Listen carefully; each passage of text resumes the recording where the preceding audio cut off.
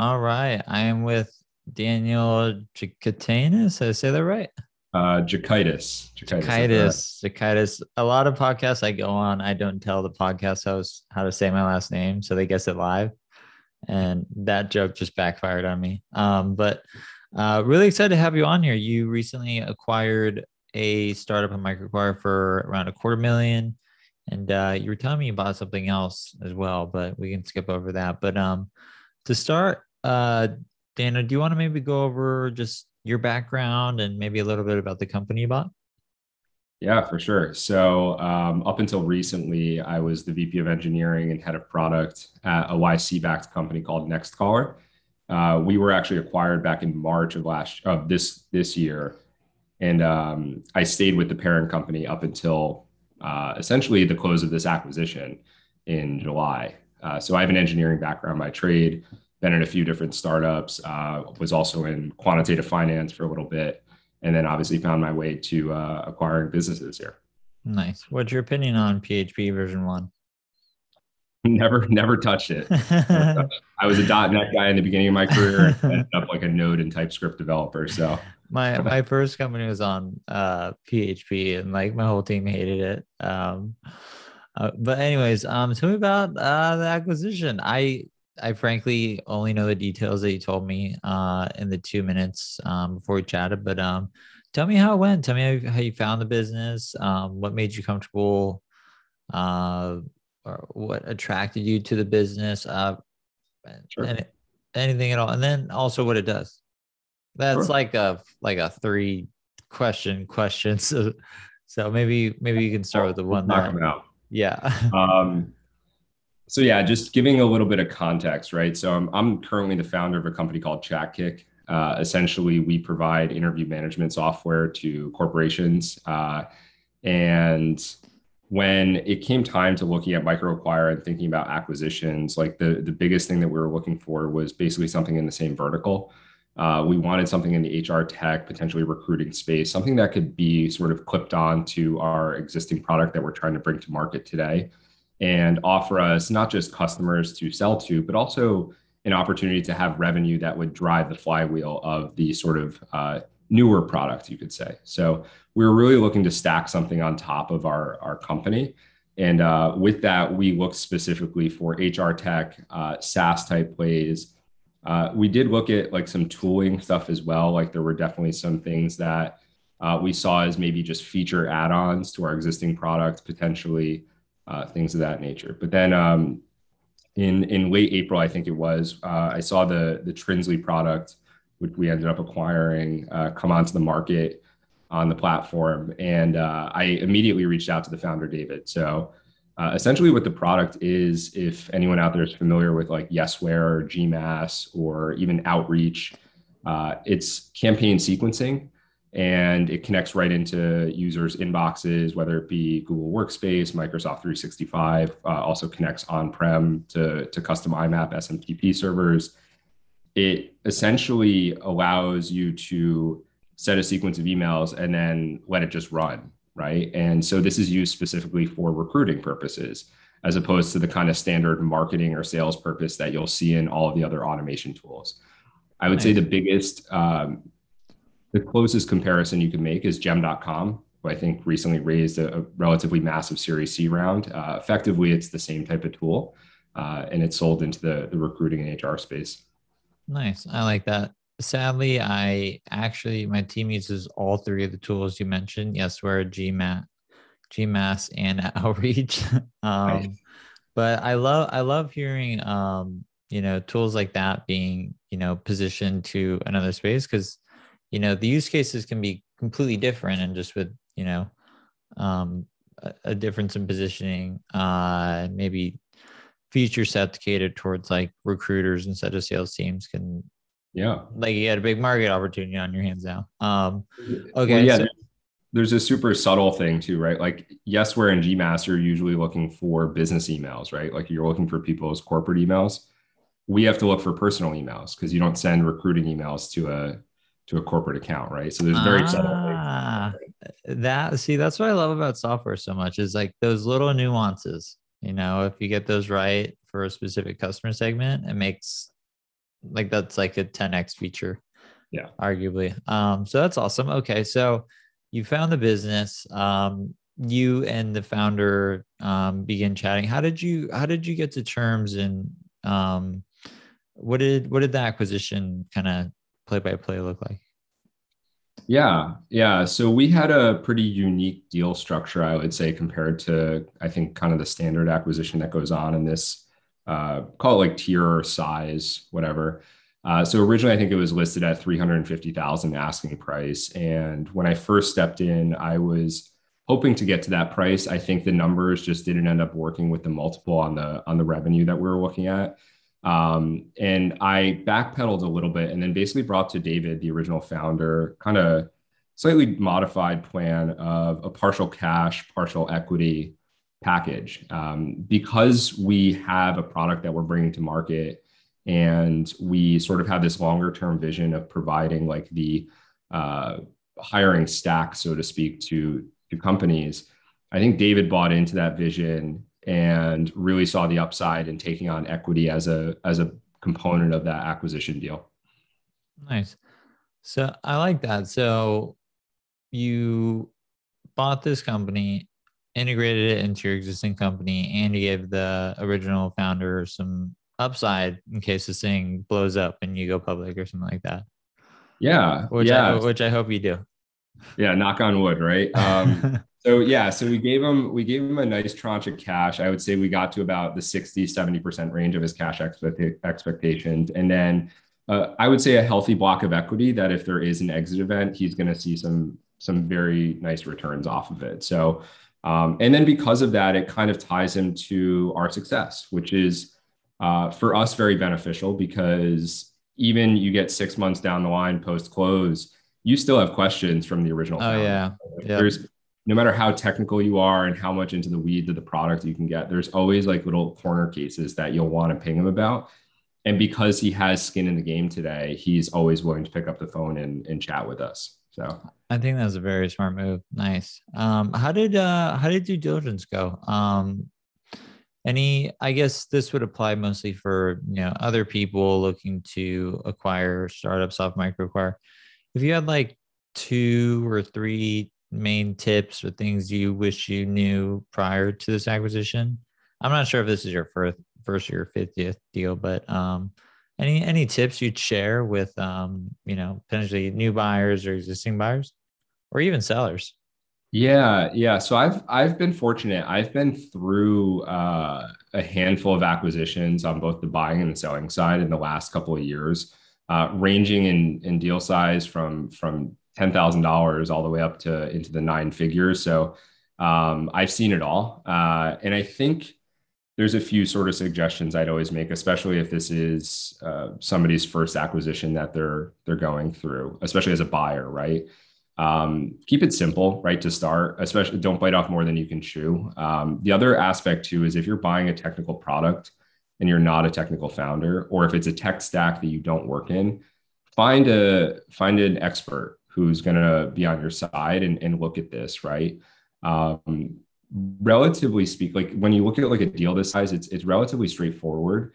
I gave some initial requests to David just when the LOI went out. So things like looking at software licenses, making sure there's no like GPL or like not allowed license, like commercial licenses that weren't like I I yeah. know what you're talking about, and I actually know what you're talking about when. So my first company, Business Apps, we went into due diligence. We did something called a black duck dive or something. Have you heard of that? Duck. Yep. Yep. Yeah, and so this delayed close because we had to remove some licenses that we had that were, I believe what's the one that you don't want to have, MIT or something like that? No, so MIT is good. MIT. GPLs can get a little sketchy depending on how you're using them. Yeah, we had I think one G, so we pulled that out, put an MIT in. So that's a tip for just like everybody, is just open source libraries, like understand, the license behind them. Because during an acquisition, that's definitely something buyers look at. Yeah, yeah. In larger acquisitions, it's always been the practice of pushing it through like Black Duck. There's a few different providers, and they do like that audit for you. In this case, I basically just asked for it's a Rails app. So I asked for the gem file and then the front end package.json files and just kind of flip through them myself.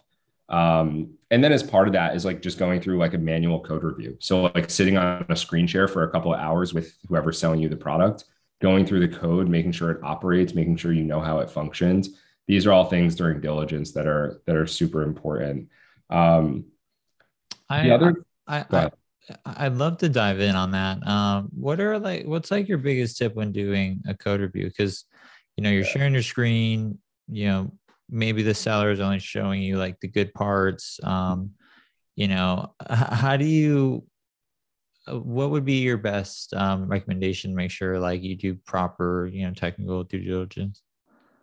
Yeah, I'll speak to the engineers out there, right? Because I think this is going to be different if you're non-technical buying a business. I think you do need to bring in uh, some advisor on the technical side to look at this. But for me, the biggest heuristic that I go off of is organization and consistency of structure. So it's really hard if you're just like eyeballing like thousands of lines of code over a Zoom or whatever it is to figure out if it's quality code. But what you can do really quickly is to see if that the folder structures and the file naming conventions are incredibly consistent and that the original seller can explain that to you why they organized it in that fashion. There's all sorts of patterns out there and ways to do this. You hear the terms like end tier architecture, MVC, whatever it is. As long as there's consistency within the product so that you know where to go to find a given file, I think that that's like the number one thing. I think the other big thing is that like they've just kept stuff up to date. Um, Big red flags if they're like on versions that are outdated like 2, 3 years ago, and it's very clear they've never updated it. I know I went into diligence with a couple of different products that never ended up closing because you'd get in there and they hadn't touched the thing in 2.5 years. And you don't want to be the one who's kind of taking on that type of debt. So you want to make sure it's actively updated, and then you want to make sure it's maintained in a way that is at least consistent and there's like a mental model that you can wrap your head around how it's built. Nice. I like that. So don't buy spaghetti code or something like that. Right. Yeah. Try your best not to. Some organization. Okay. So got through due diligence. Now I'm assuming, everything's signed. Now it's time to transfer the assets. Yeah. Any comments on that? Like how you went through that? Again, any like tips you would give for Yeah. buyers going through and transferring assets? Yeah, that can be especially again at like a scale where we were at, right? In that like quarter million range. Like that's a tough one because you're not at a range where the dollar amount makes sense to start using like data rooms and like start having these like escrow agents like manage all of it for you. So you end up using these services that are challenging. Like we used escrow.com for our payments, and we had all sorts of issues getting payments into the platform and then also out, like delays up to 2 to 3 weeks, which was challenging because you want to impart trust on each other, but at the same time, it's like dollar amounts that are meaningful. I hear that Um, all the time. That's one thing we're working on at Microcore is like a milestone base, like as something that's just built a little bit more for than just like domains or something like that. So Yeah. Yeah. So I think that that's like a thing you just got to be prepared for. I think in terms of asset transfer, the way to do it really well and really cleanly, put everything in like a one pass account and then just hand over the keys to the one pass account and then wash your hands of it. Right. And my recommendation as like a buyer, right? Like when you get your hands on all that, roll the passwords, make sure you can get in, and then obviously swap out all the 2FA codes that you can. And do that as soon as possible for literally even the silly things that you don't think you'll need. Because like I've had moments recently where I've had to go back to the original founder and ask him for access when we never went in there the first couple of weeks we had acquired it. So definitely do that up front. And that's really it. Once that's all set, you release payment, and you may have some type of like holding period there for like 30 days or so. But um, other than that, it's pretty straightforward. nice. Well, it sounds like this deal went pretty smooth for you and both the buyer. Congrats, man. I really liked your perspective on the one pass, just kind of one chunk and over. I've heard of a number of different ways that people are transferring assets, whether it's a whole list, like an Excel sheet with the passwords, which probably isn't as secure. So I really like that suggestion. Anything else you would add to kind of the story? I mean, you did an awesome job on due diligence. It sounded like you knew what you were doing. Transferring the assets went really well. Yeah. Anything else to add to the story? And that's another hard question. Like, what else you got? What else you got, Daniel? Yeah, I think part of it, right? Like I think for us, like the creative deal structure has definitely helped a lot. Like adding in the equity block has helped us just in terms of retaining David as like a sort of assistant in some issues we've had. Um, I would say too, like if you like a big part of the process at deals this size is that it comes down to like really trust between the two individuals. So that's like a huge thing. I think people will like ignore the human element of this and they just see like the potential returns that they can get on buying a product and then yielding off the cash flow, whatever it is. You do have to, at the end of the day, really trust the seller and like get to know them a little bit. So there's a very personal aspect to it. And then the other aspect is just speed, right? You need to be able to like step on the gas when push comes to shove, right? So like if you're unsure about buying, it probably just means you're not ready to pull the trigger. The thing is you have to remember these sellers are getting courted by tons of people now, right? The private equity markets are hot, even all the way down to the $5,500 tier of sales, right? Like we see it on the platform today, how Yeah, fast stuff is moving. So I you got see to it move. every day, and it literally surprises me and shocks me sometimes. Yeah, you got to be ready, right? Like I knew what I was looking for the moment that the Trinsley thing popped up, and you got to be ready to pull the trigger and get it under LOI as fast as possible if you're interested. Nice, So, I like that. Well, this has been super helpful, Daniel. I guess final questions. I always ask these just for fun, but who's your favorite entrepreneur if you had to pick just one? oh man,